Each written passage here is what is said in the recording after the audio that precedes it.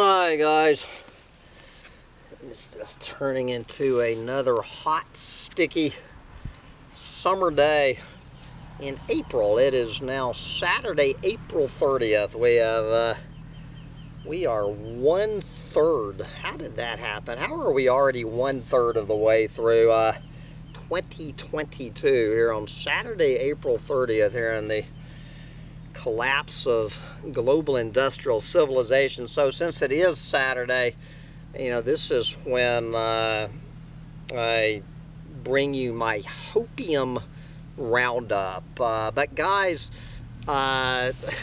you know, sometimes a story comes along in the mainstream media, and I want to thank the alert listeners who have already obviously sent me this story. Various versions. I don't know how many versions of this story floating around the mainstream media. Sometimes a story comes along that is so outlandish that it deserves its own rant. So we're really we're just going to pick out one hopium-soaked apocaloptimism story that is worthy of an entire roundup, because this might be the single most bullshit, outlandish, hopium-soaked idea I have ever encountered in the rising tide of hopium. And we're going to talk about masks today, but not the masks you're thinking of.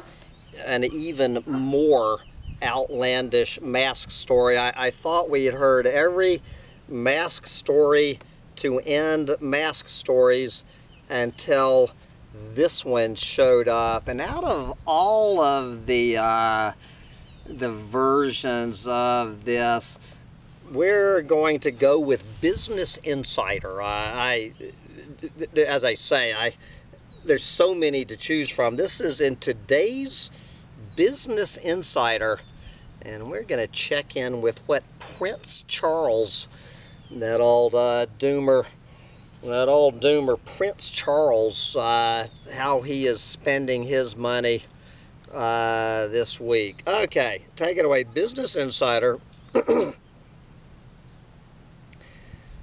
Burp-catching mask for gassy cows designed to reduce methane emissions and slow down climate change wins prestigious Prince Charles Prize. All right, here is Prince Charles spending. How much did Prince Charles? 50,000 pounds, otherwise known as $63,424, to help this new startup company called Zelp make methane-catching masks for burping cows. Not sure what they're wearing for their farts. We're just talking about what's coming out of their mouths. All right, take it away, Business Insider. Apparently with no trace of irony. I have read 6 articles on this, and not one article, not one writer, editor has questioned this. Not one. Including Business Insider. Okay, Business Insider, what is going on with this? An innovative face mask for cows designed to reduce methane emissions and slow down climate change has won a prestigious design award. Yes, the wearable device for cattle, created by UK-based design group Zelp, was one of the 4 winners of the inaugural TerraCart Design Lab competition. Prince Charles, who launched the competition as part of his Sustainable Markets initiative, right? The Sustainable Markets. There's a new contradiction in terms. Prince Charles, who launched the competition as part of his Sustainable Market initiative, hailed the groundbreaking cow mask design as, quote, fascinating at an awards ceremony in London on Wednesday. Yes.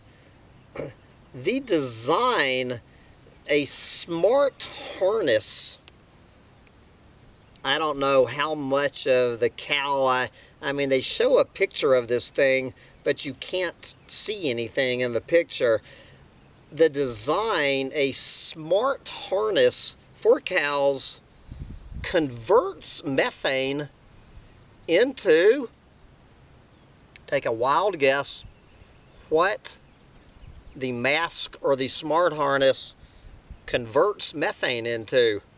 If your answer was carbon dioxide and water, give yourself a gold star. Yes, a mask that converts methane into carbon dioxide. Cows expel significant quantities of methane, an odorless greenhouse gas which is more than 25 times as potent as carbon dioxide at trapping heat in the atmosphere. Achieving significant reductions in methane emissions would have a rapid effect on slowing down climate change, per the United States Environmental Protection Agency.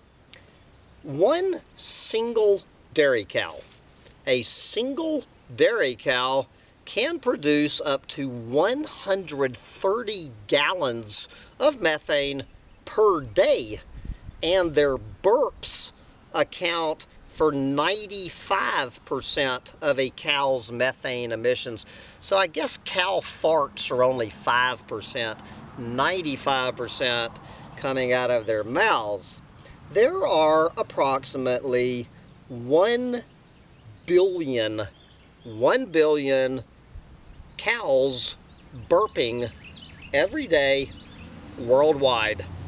1 billion cows burping. So all we have to do is mask up 1 billion cows. Problem solved. In the past, I'm sorry, cows and other, goddamn son, cows and other farm animals produce about 14% of human-induced climate emissions. In the past, solutions to the cattle industry's methane problems have involved changing cows' diets, and I'm pretty sure I've already covered this one in another Hopium Roundup. Scientists have proposed the mass production of a puffy pink seaweed to combat climate change. Insider reported in 2019. I don't know how the puffy pink seaweed cattle feed is going to save the planet, how much progress has been made in the last 3 years since that one was mentioned. But Zelp's solution allows cows to digest typical food, you know, like GMO corn, with the mask working to detect, capture, and oxidize the methane in the cow's burps. Now, obviously, guys, you might have been wondering by this point, how does the cow eat with a mask on its face? Nowhere in any of the articles does the reporter ask, you know, anybody who has gone, who's tried to go dining in the last couple of years, wearing a mask, understands at some point you have to remove the mask to eat.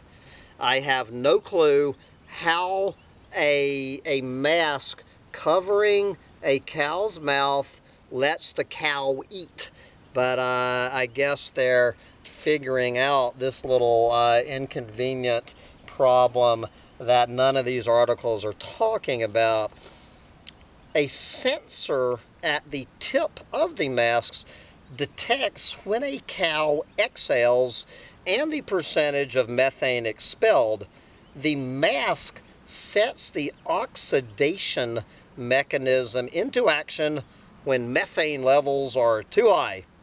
The mask also collects data on the animals to improve efficiency and animal welfare on farms, Zelp co-founder Francisco Norris told Insider, quote, "The Terra Carta Prize will play a key role in helping us tackle the final design optimizations, such as figuring out how the cow is supposed to be able to eat wearing a mask.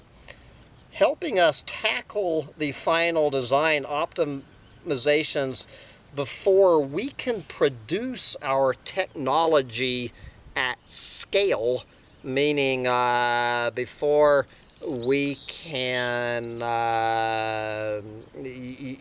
produce 1 billion masks to put over the face of every cow on the planet. Nowhere in this article does it talk about the price that the dairy farmers and ranchers would have to pay for this thing.